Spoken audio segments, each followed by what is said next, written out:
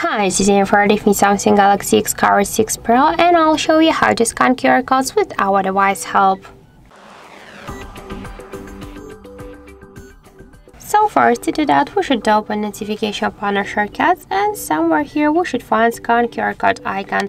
Just click here once on this icon, and now we should place our QR code here into this frame.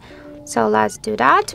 Wait a second, and we can see here now that we can open this link in browser, or just we can copy that and share with someone with this link. So let's just directly open it in the browser, and we can see that this is just the Wikipedia article.